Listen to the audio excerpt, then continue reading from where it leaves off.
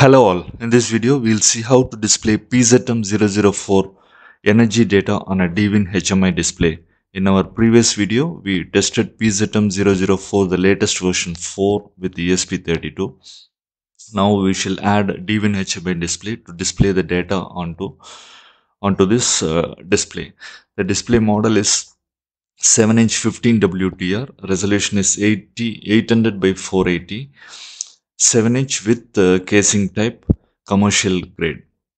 The connector here is for power as well as communication. Communication will be using T2 R2, which are at RS232 levels. So the connector here is RS232 and not TTL. Let us open the back cover. First remove the PBT connector and then pull open the back door. No screws are there, just push lock type. So gently open the back cover. You can see at the top RTC battery socket and then the main processor engine. At the bottom you can see SD card slot. Here we will be using 8 GB or 16 GB memory card. Only up to 16 GB it supports to upload the program onto DWIN display. We'll keep open the back door so that often we'll be uploading the code for making changes. First let us see the connection between PZEM and the ESP32. The PZEM new version do not have any yellow capacitor or the discharge resistor. At the top you can see the left hand side connection is AC, that is 230 volt and phase, and to the right you have to connect the CT coil. CT coil is capable of 100 ampere. Once power is given to this board, never touch this board. This CT coil is capable of 100 ampere and you have to run through the load phase wire through this CT coil. Here for giving load we are using a power strip. The end of the power strip 3-pin connector is cut. We are not using the earth wire, green wire, and the phase wire passes through the CT coil and reaches the phase. The neutral wire directly goes to the neutral. So for measuring the values, the phase of the load should pass through the CT coil. And the ESP32 here we are using 38 pin version, and a baseboard like this is used for easy connection. This baseboard has got a jumper. This jumper should be placed at 3.3 volt level so that all the red rail will be at 3.3 volt level and black rail is at ground, and the green rail is for GPIO pins to connect with the PZEM. And the connection is GPIO19 RX2 and GPIO19 TX1 is connected to PZEM. This is reverse connection. This is at TTL level, so directly that is a reverse connection. TX to RX, RX to TX is the connection, and we are using hardware serial 2. And for connecting with the DWIN, we require RS232 to TT8 board like this. Before that, let us see the DGUS software design. Open the DGUS software. There is only one image, background image. Load that image onto the software and go to text display and select data variable display.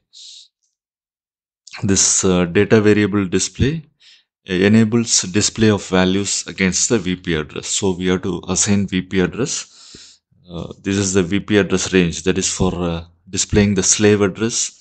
We use the VP 2000, and for voltage 2020, current 2030, and the number of decimal places setting, that is the integer digits we are setting the type as integer digits, and number of decimal digits is very important. So according to this chart we have to set the decimal digits. That is for voltage decimal digit is 1, current decimal digit 2, for power watt the VP address is 2040, decimal digit is 0, energy 2050, decimal digit is 2, frequency 2060, decimal digit 1, and for power factor 2070 is the VP address, and the number of decimal digits is 3. So according to this chart, you have to do the setting and finally save this and go to the serial, that is the CFG 32.icl. You have to create ICL file, select the background image and then create ICL. Here you have to store it as 23.icl and not 32.icl as in other versions of the DWIN display, because the NOR flash for this model is only 8 MB. For others it is 16 MB. This is economy version 8 MB. So store it as 23.icl, as well as go to CFG edit and change the ICL address to 23. This is very important. Otherwise, background image will not be taken into account. And then store that CFG file as t5l cfg.cfg. No other naming is allowed inside the DWIN underscore set folder. Also inside this folder, you have to store the .hzk file, that is a font file. You can generate it from the welcome window. At the bottom you have the link. You can generate it and store the .hzk file inside the DWIN underscore set folder. And if you check up the data sheet of this model 15WTR 7-inch model, you can see the NOR flash is 8 MB only. So the background image should be stored at 23.icl and not 32.icl. 32.icl is not used here. Finally, copy this DWIN underscore cell, save and then generate, and finally save the DWIN underscore set folder to the your SD card. Provide the power, and that is 12 volt 1 ampere to the DWIN 7-inch display. Now the display will run the factory program. Remove the power, plug in the SD card to the slot. In this SD card, we have DWIN underscore set folder, that is our project folder. Now provide the power. You can see the blue screen, that is download screen. You can see all the files we have generated, touch file, .icl file, all files, CFG file, all are being downloaded. And once it is completed, remove the power and then remove the SD card. With power on, do not remove SD card. Once SD card is removed, plug in the power. Now you can see the program running, but no values are seen as we are not connected the PZEM yet. The address, volt, current, power, power factor, frequency, all are displayed on the screen. Now the values are all 0. Now let us see the connection between DWIN display and ESP32. Here R2 and T2 are used. T2 goes to TX of this RS232 male connector. R2 of DWIN goes to RX of this male connector and ground to ground. So this RS232 male connector, you have to solder the wires. And to make that, you need RS232 to TTL board. This board requires power source of either 5 volt or 3.3 volt, which can be directly taken from your ESP32 baseboard.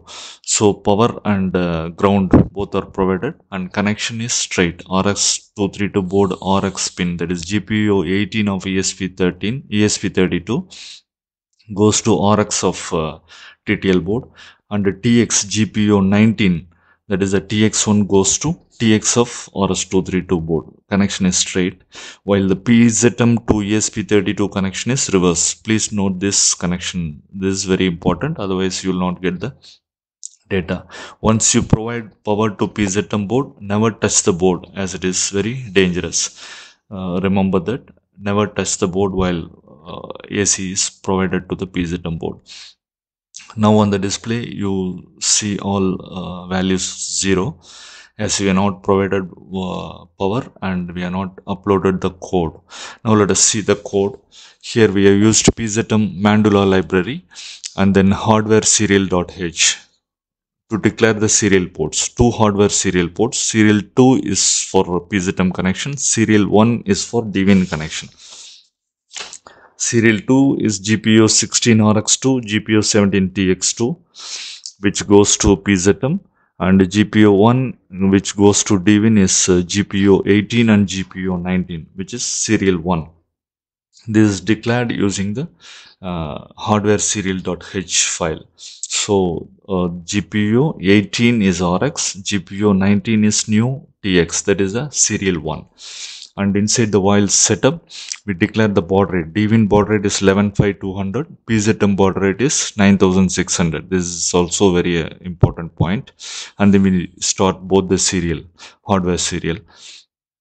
And we use the DWIN underscore send value to send data to the VP address. So according to this hex array, which is required for the DWIN, we send data. 5A A5 is the header, 05 is the number of bytes, 82 is write code, and then the VP address. High byte is 20. Only the low byte will change, that is address low, and then the data high and data low. That is in big Indian mode, we send the data. If you check up the VP address we have assigned, it starts like 200020202030. So the higher byte is same, that which is 20, only the lower byte changes. So we use in the code 20, that is higher byte as standard, and only the lower byte, against the lower byte we upload the code. And we use DWIN, that is serial.write, to write the hex array. If you want, you can print the hex array, and inside the void loop we use the PZEM library to retrieve the data.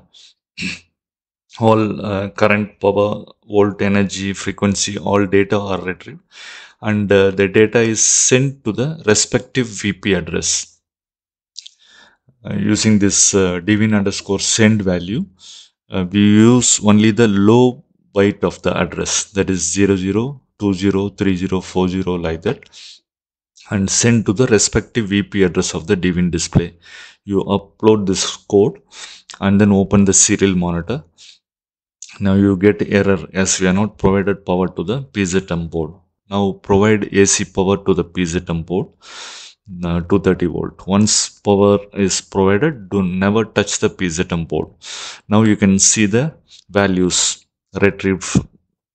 All the energy values are retrieved: voltage, current, power, and energy, frequency, and displayed on serial monitor. And once the power is provided on the DWIN display, you can notice all the values. On the top is the address, which is the slave address 1. Voltage is around 230 volt, and then the ampere, that is the current consumed, is 0.73. As we have set the decimal points correctly, it is displaying correctly. And then the power, energy, frequency is 50 Hz, and then power factor is 1. All are retrieved and displayed correctly. Thank you for watching.